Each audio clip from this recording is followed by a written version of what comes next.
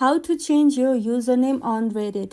Hey everybody, and welcome back to our channel. So let's get started. First, open the Reddit app on your device and make sure you are logged into your account. If you're not logged in yet, enter your credentials to access your account. Once you are logged in, tap on your profile icon located at the top right corner of the screen and tap on Profile.